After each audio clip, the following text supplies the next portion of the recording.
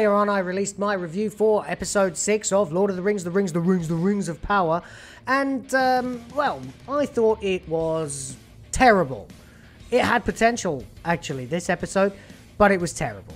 And even the battle in it was pretty much appalling.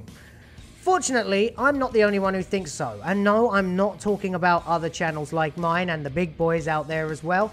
No, because as I have alluded to in a couple of other videos, the mainstream media, the legacy dinosaur media, is finally starting to grind its gears and start to wake up and realize that if they don't start reporting honestly, they're gonna be left behind. And that's why we're starting to see more and more articles coming out talking about how these shows are complete and total trash. Hello. Welcome back to Will of the Fans. My name is Will. See what I did there? And if you're enjoying the content, I'd very much appreciate a subscribe. You know what to do. Alrighty then, let's go over to Forbes. Once again, they are leading the charge on backlash to Lord of the Rings, the Rings of Power, at least in terms of the mainstream media. And we see here the Rings of Power episode 6 review. Not even a battle can save this mess. Let's see what this guy thinks of the mess. Of course, it's Eric Kane once again. He can compare his review to my review, so very, very good. Let's have a look. Battles, cavalry charges, erupting volcanoes. The latest episode of The Rings of Power is the most action-packed yet, but even epic action cannot save this show from itself. Despite the flashy lights and explosions, the writing remains some of the worst I've seen in big-budget television. It's actually worse than I ever thought possible. Yes, the writing is appalling. Anything that happens in the story that doesn't make sense, and I dwell very much on the story aspect of it when I am reviewing, and not so much on the CGI or the costumes, although I do touch on them as well. No, what I tend to focus on is a point-by-point breakdown of the story and the things that don't make sense. That's my particular focus.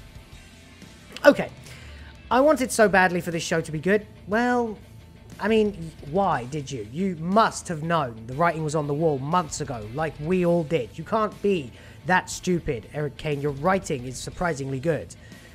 Anyway, he wanted it to be good. I guess everybody kind of wanted it to be good, but I don't think anybody really believed it would be. But this is neither a good adaptation of Tolkien's work or good generic fantasy. Yes, said it before, take away all the Tolkien references and it's still absolute pap. It's a disaster, plain and simple. Episode 6 might just be the worst yet, because in part we get none of the Harfoots and the mysterious stranger, or the enduring... Really? He thinks the Harfoots are good? No, that's one of the worst things in the show, mate. No. I was happy that there were no Harfoots. Very strange that you think that. All the endearing Durin Elrond friendship... I don't know what I was going to say there, but it ain't a friendship.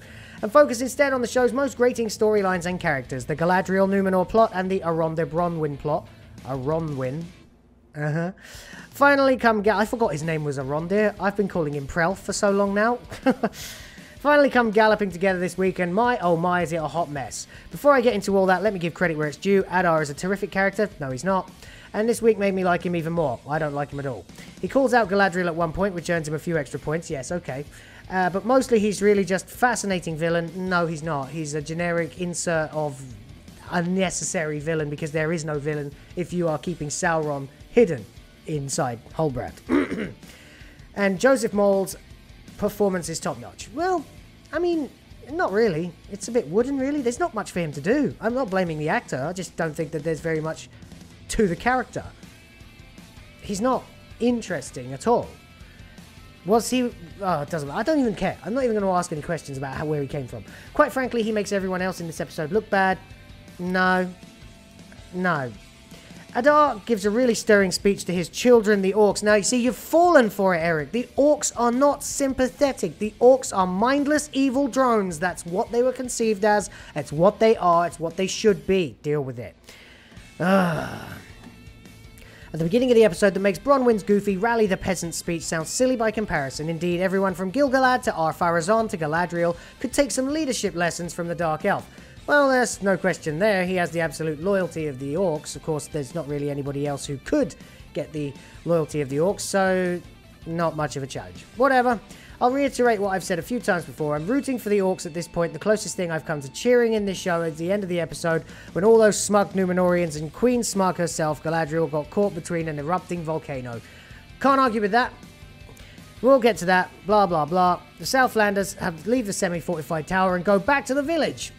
See, told you that doesn't make any sense. They set a trap for the orcs, who walk into it blindly. Sorry, my voice is very hoarse today. In the village, the peasant army barricades all those too weak to fight inside the tavern, because I guess they want to make it easier for the orcs to burn them all to death. They refer to building as their keep, despite it not being at a fortified location at all. Yes, I went through all these. Bronwyn saves are on there. Oh yeah, that's true, she does. So that means that she has now got a kill count of like 3 on the orcs. Yes, well, the peasants fight the orcs, and of course there's the slightly clever ruse where they send in the human fighters and make it look like the good guys have won. Then they actually take them down with the archers that weren't there. That was the part I thought was actually slightly clever, disguising humans as orcs and sending them in. Don't know why they didn't just shout, "Stop, it's me," but whatever. Maybe if they gagged them inside the helmets, that might have made more sense. But then, hey, that would be thinking about what you're doing. The healer, you'll note, does no actual healing. Yeah, that's true. Yeah. Okay, Galadriel to the rescue. Here we go. Here comes the ridiculousness of it all. Thousands of miles away, the 3 Númenórean ships with 300 men and approximately 300 horses are sailing across the ocean from Númenor to Middle-earth. Miraculously, they'll make the 2,000-mile trip in time to save the day. The 1,800-mile sea voyage and 200-mile ride will take a couple of nights. Yes, they arrive the next day. They'll charge all the way from the sea to Mount Doom in full battle regalia. I have another post about all the fast travel this feat requires going up in the morning. It's blah blah blah. Well, I will certainly check that out if it's any good. In any case, Galadriel and Miriel and Elendil and Isildur and the others in the meager fighting force know exactly where to go. Damn, I forgot to mention that in my review. That was one of the things that confused me the most. How did they know where to go? Isn't the Southlands bigger than one village? Oh well, I've said it now, so that counts too. Mind you, none of the people in this village know Halbrand, so I'm not sure he knew the orcs would be here. Presumably whatever he was chased off from before he met Galadriel was not the same place, but okay. Don't mind all the logical inconsistencies, folks. Just look at the pretty shiny things and pretend it's all just fine. Yes. There's another battle where the Númenóreans show up, and none of the good guys of any importance are killed or even badly wounded. By the end of it, Bronwyn, who was on death's door just hours earlier, seems totally healed and fine. Yes, agreed. By golly, Theo, Arondir replies, why that there is the commander of the Northern Armies, Galadriel herself. Isn't she swell? Oh yeah, that is a cringe-ass line. Gee, she sure is, Theo replies, snapping his finger in delight. Governor. All this commander, captain, soldier stuff is really wearing thin, by the way. Galadriel asks Isildur his rank on the ship, and he shuffles his feet and says stable hand. And then he's later a fully armoured warrior fighting the orcs. To be fair, he's kept in the reserves. For some reason, Miriel and maybe 24 riders hang back. Interesting. But she sends him in when she sees he's just itching for a fight, like a coach sending in a fresh player. He's the only one who the reserves sent in to help in the fight, which looks extremely silly. Not as silly as Galadriel looks in that ridiculous armor. Why is she even wearing such heavy armor if she just plans on dodging everything? Who thought this was a good idea? Yes, true. Okay, so he thinks Adar is the best character. I strongly disagree.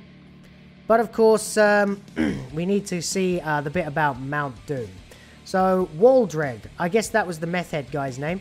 Waldreg has taken the blade key up to the tower and inserts it into the lock, which breaks the dam and lets a bunch of water out of a nearby reservoir into the system of tunnels and trenches that the orcs just dug. And then this, in turn, all goes to Mount Doom, which, hey, look, it's right there. It's been right over there this whole time. Yeah, it was never in. It was never visible in any shot. We never knew that the village was right near Mount Doom.